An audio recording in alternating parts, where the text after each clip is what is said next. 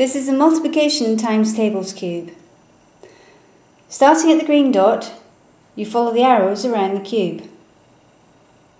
All the answers here to the 1 times table, down to the 2 times table, and the 3 times table, the 4 times table, the 5s, and down to the 6 times table.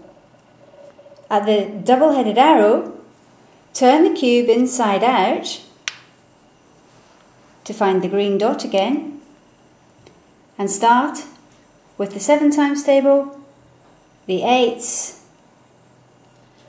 the 9s, the 10s, the 11s, and the 12 times table.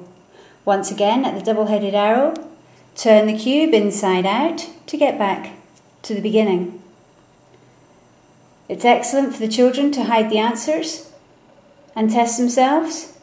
It's in 4 different languages. And if you want to find out more about Zubaku cubes, visit the website www.zubuku.com.